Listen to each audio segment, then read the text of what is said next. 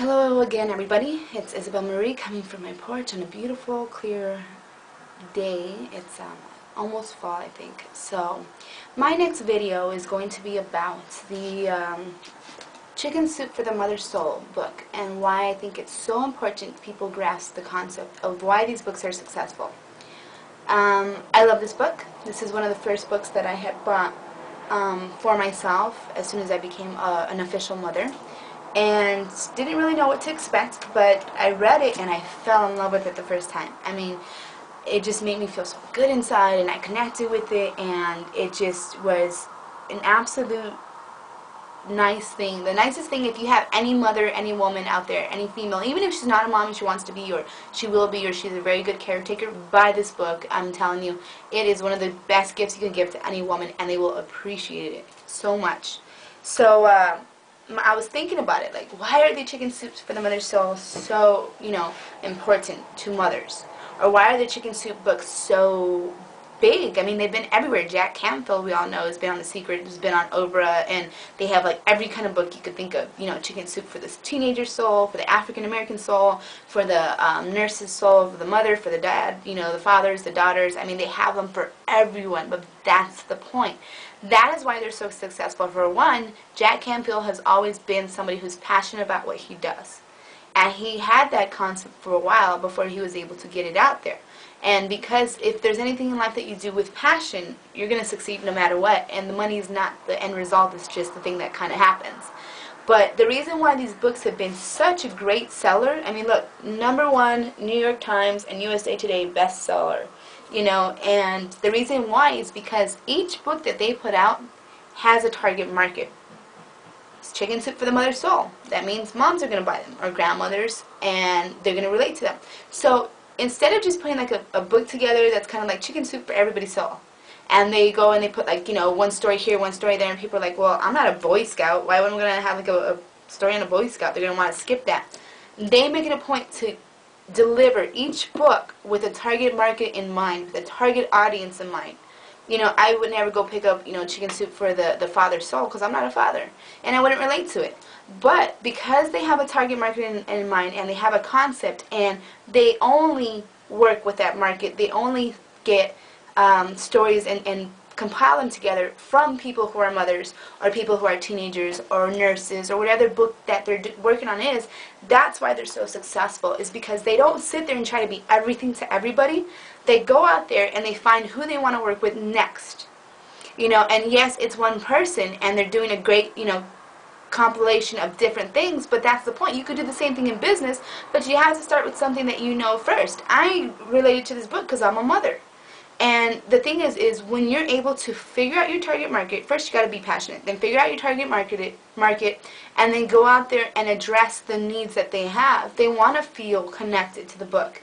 And then when you're able to go in a book or a video or a DVD or a website or whatever it is you're passionate about, and you're able to connect and invoke feeling, when I read that book, I feel so good, because like, oh, I remember that, even when I watch, a program and they're showing a woman who's pregnant and what she's going through, I'm like, oh, I remember that, it invokes a feeling inside of me. And when you're able to invoke passion and feeling and movement inside somebody, that's what's going to make you successful.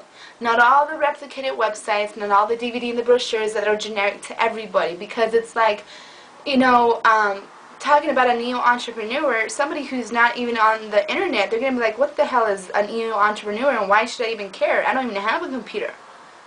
Just like gas prices to an Amish person, they don't care about gas prices, they don't have a car. So it's like people run around and they try to be everything to everybody, and they try to say, oh, well, you know what, I have the best this and this, and you should be in it too, and people are like, why should I be in it? Because it's a great product. Okay, yeah, and?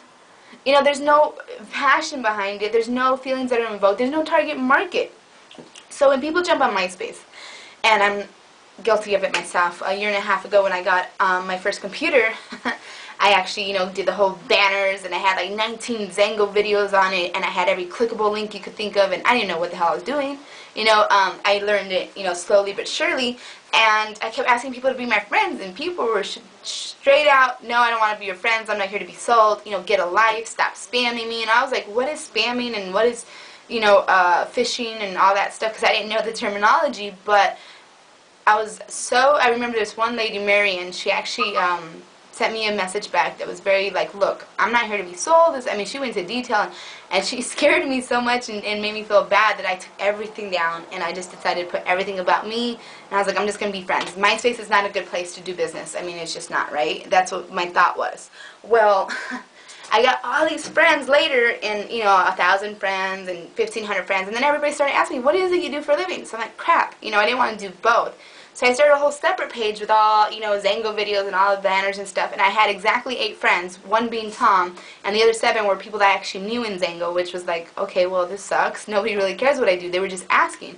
But when I found the MLM Goldmine system, when it found me, I should say, and I learned how to let go of all that old employee or network marketing old school ways, which is like spam, pitch, pitch, pitch, sell, sell, sell, 3-foot rule. When I started getting clear on who I was and what I want to relate to, I mean, I don't want to relate to like a young, punky kid who really doesn't care about what network marketing is. And I don't want to be, targeting anybody in 3 feet of me who's like an old grouchy person who's been burned on the last 40 years of network marketing, who hates it, and and I'm trying to convince him to get in, or he gets in for a couple months. So when I started to refine who I was and started realizing it's not about the product, guys, it's about who I am and who my target market is and who I can relate to. I can relate to moms. I can relate to single moms. I can relate to anybody who's been in abusive relationships or on welfare.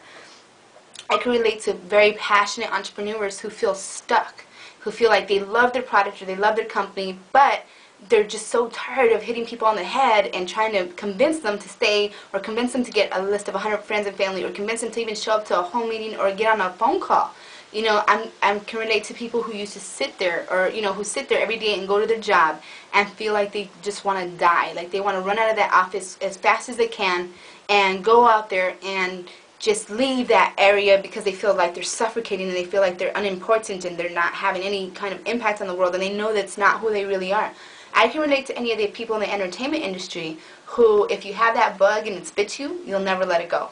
I'm getting back into modeling. I've been doing it ever since I was 8, on and off and stuff, and that's where my real passion is outside of businesses. I love to do anything in the entertainment industry. I have a lot of friends in it. I've been in it. But I've always given to other people first and not really focused on myself. So now it's my turn.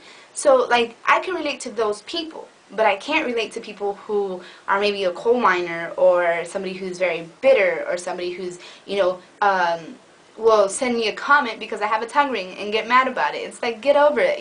This is who I am. If you don't like it, go with the other people who don't have tongue rings, But the point being, guys, is that if you don't know your passion and you don't know what your target market is and you're trying to be everything to everybody, you will be nothing to nobody. Because everybody's going to be tired of you and they won't even know why it is you're contacting them. I've had people contact me just because they were growing up as an army brat like I did. Or people contact me because they're like, oh my god, I'm in Zango too. Or because they like my makeup, and they want to know how I do it, or whatever the case may be. But they contact me because they connect with me and there's some kind of emotional,